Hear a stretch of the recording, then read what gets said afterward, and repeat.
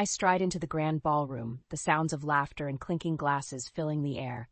Crystal chandeliers cast a warm glow over the lavish decor, but my heart feels as cold as ice. "I'll keep you safe forever, Millie," my husband Joel whispers, his voice trembling with emotion.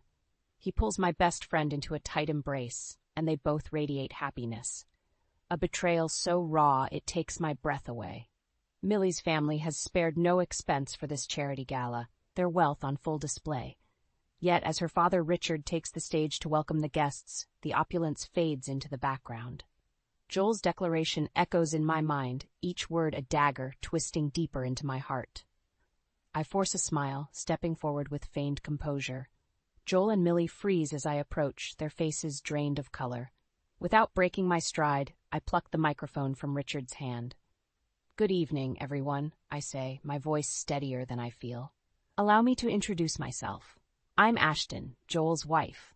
Gasps ripple through the crowd as Joel and Millie exchange panicked glances. Richard and Sylvia, Millie's mother, stare at the pair in disbelief, demanding answers with their eyes. "What's the meaning of this?" Richard bellows, his face flushed with anger. Joel stammers, unable to form a coherent response. Millie remains silent, her gaze fixed on the floor. "I think we all know the meaning," I say, my voice cutting through the tension like a knife. "But don't worry, I have all the evidence we need." The ballroom falls deathly silent, all eyes fixed on Joel and Millie. They shift uncomfortably, unable to meet anyone's gaze. "Well?" I prod, my voice dripping with disdain. "Aren't you two going to explain yourselves?" Joel clears his throat, his Adam's apple bobbing nervously. "Ashton, it's not what it looks like." A derisive laugh escapes my lips. "Not what it looks like? You were declaring your undying love for my supposed best friend, Joel. How else am I supposed to interpret that?" Millie finally speaks up, her voice trembling. "Ashton, please, let us explain." "Explain what?" I cut her off, my anger boiling over. "That you've been sleeping with my husband behind my back? That you've betrayed me in the most despicable way imaginable?"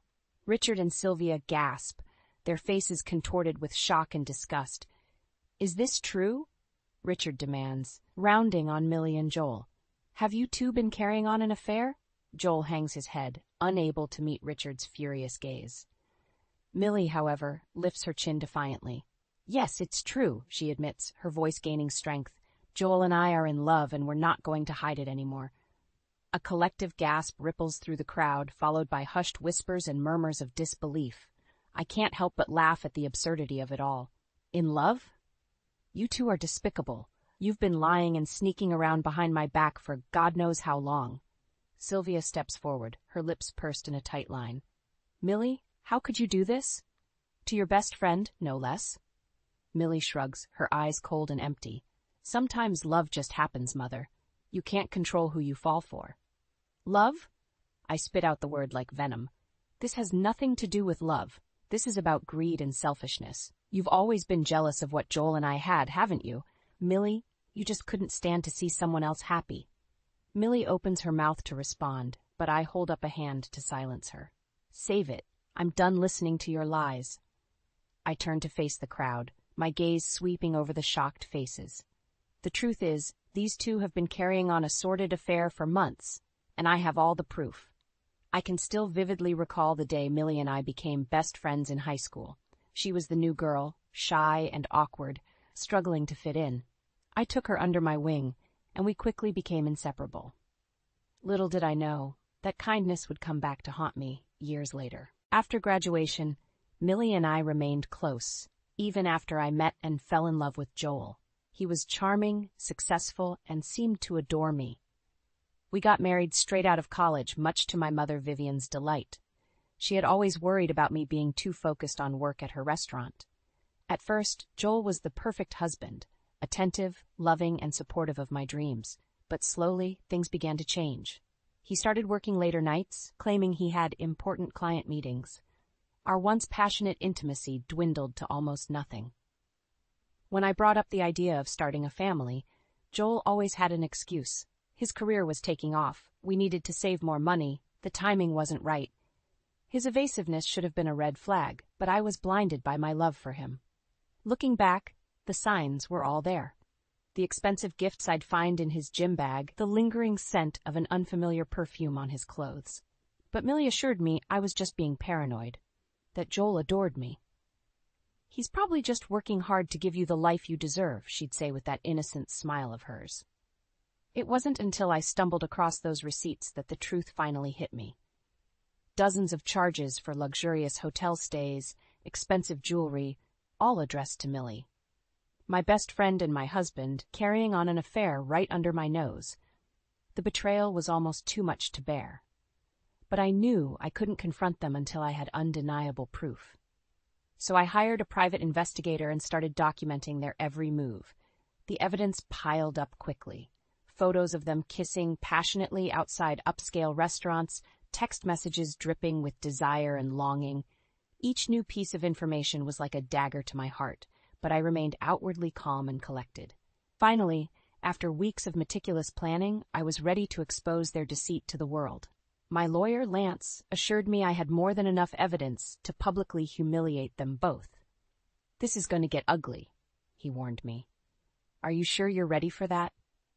I took a deep breath and nodded, my resolve unwavering. They brought this on themselves. It's time they faced the consequences of their actions.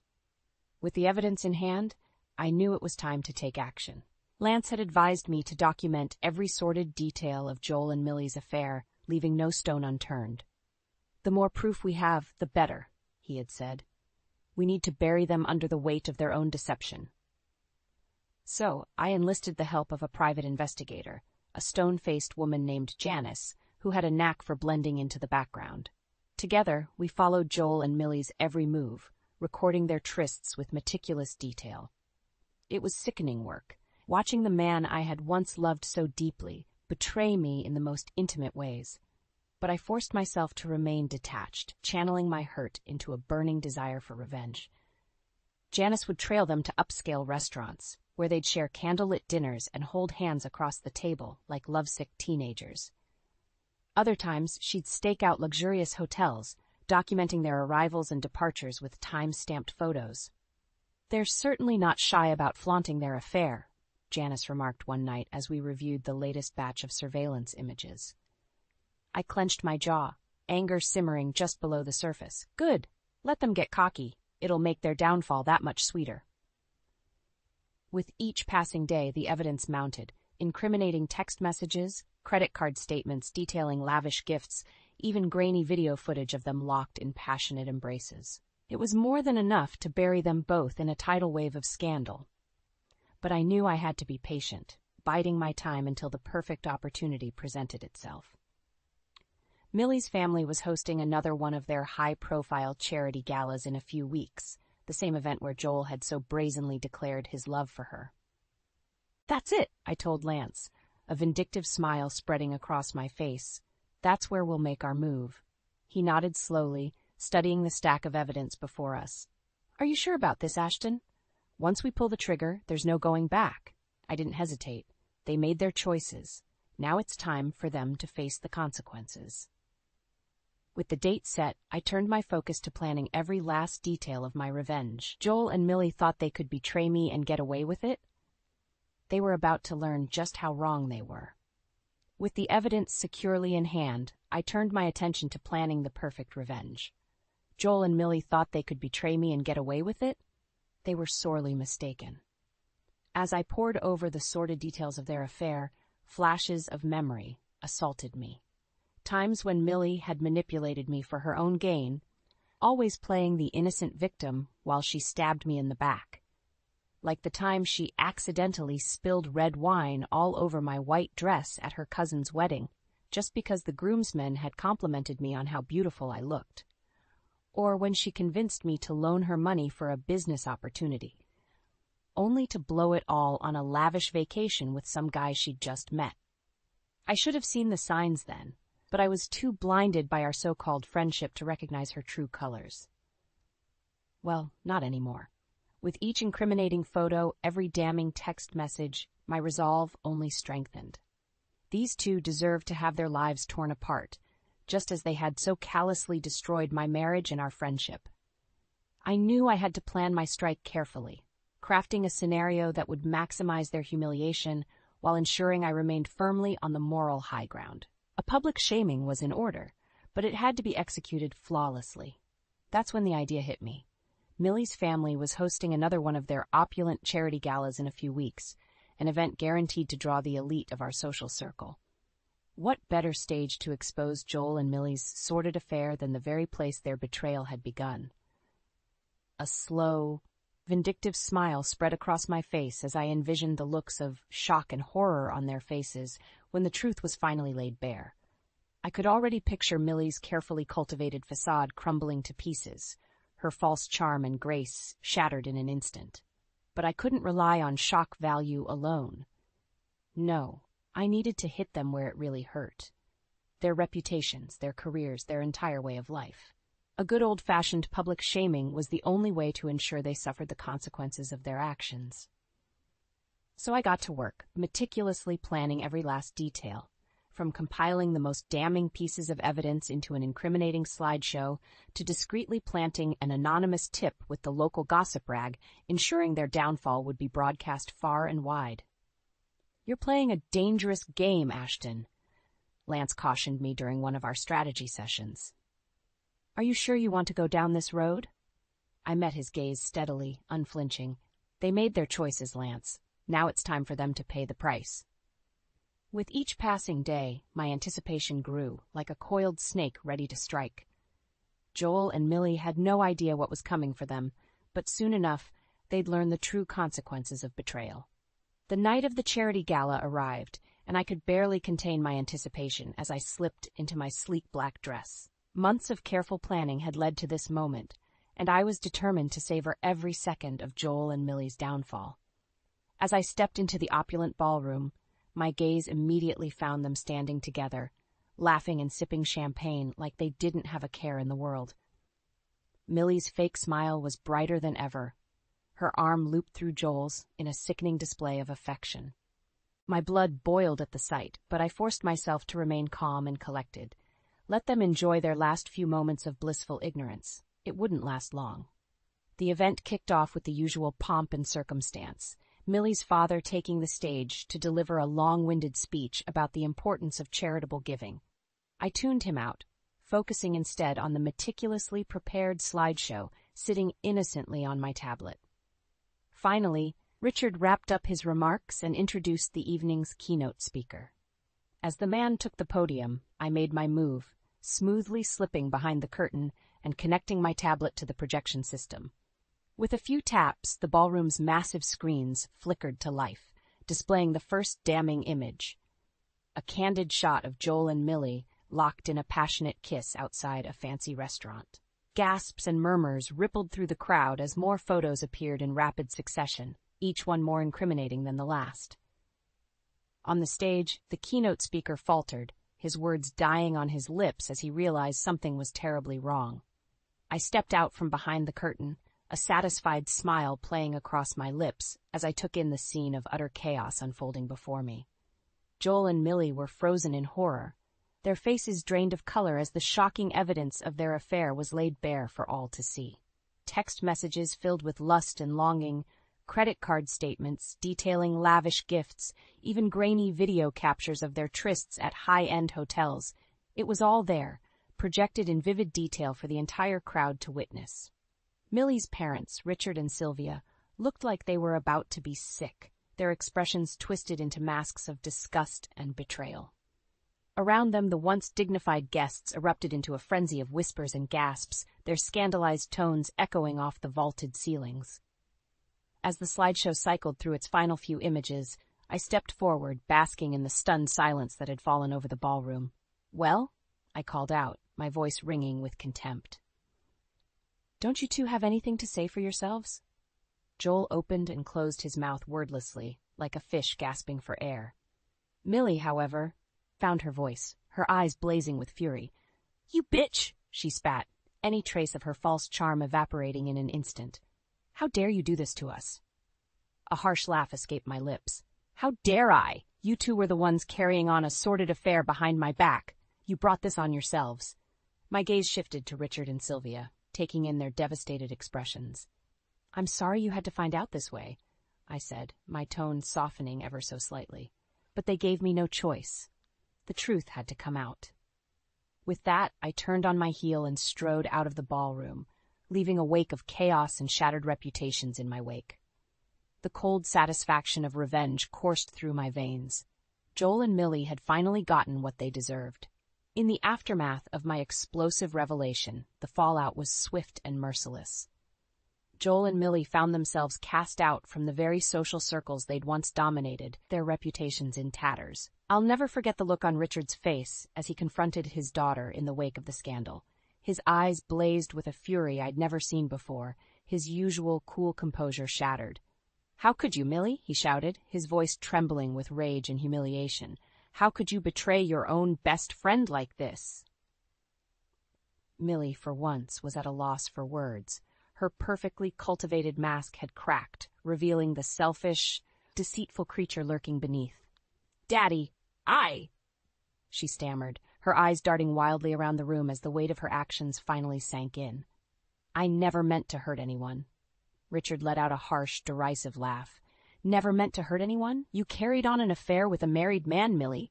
You lied and betrayed your closest friend for your own selfish desires." Sylvia stood off to the side, silent tears streaming down her face.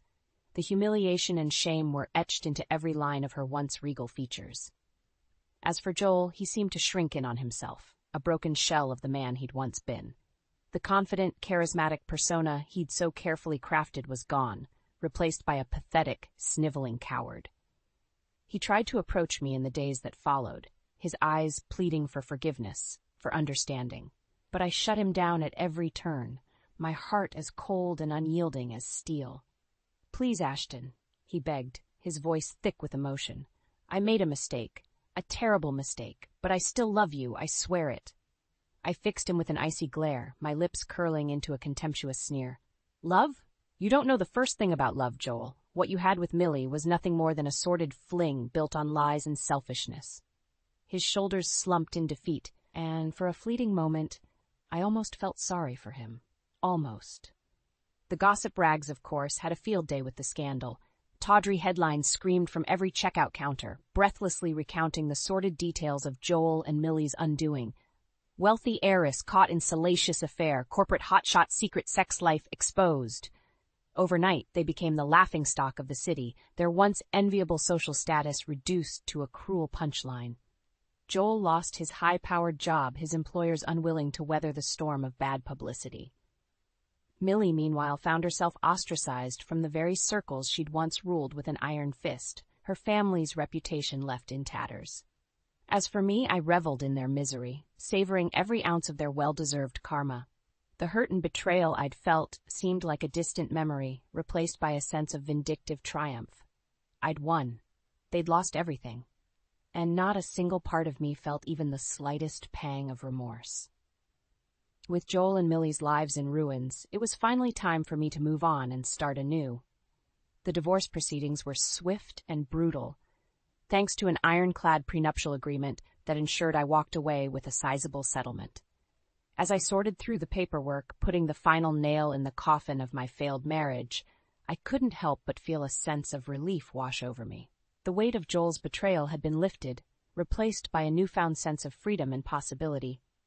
"You did the right thing, sweetheart," my mother Vivian assured me as we shared a celebratory glass of wine. "That snake got exactly what he deserved." I nodded, taking a sip of the rich, full-bodied red.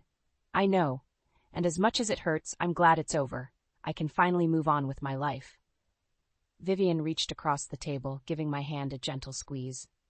"So, what's next for you? The world is your oyster now, you know." A slow smile spread across my face as an idea began to take shape in my mind. "You know, I've always dreamed of opening my own bakery, a cozy little place with fresh-baked treats and strong coffee." Vivian's eyes lit up with excitement. "That's perfect. You've always been such a natural in the kitchen." The more I thought about it, the more the idea appealed to me. After years of working in my family's stuffy, high-end restaurant, the thought of running my own laid-back bakery was like a breath of fresh air. With my mind made up, I wasted no time in setting my plan into motion. I used a portion of the settlement money to secure a prime location in a trendy part of town and got to work transforming the space into my vision of bakery perfection.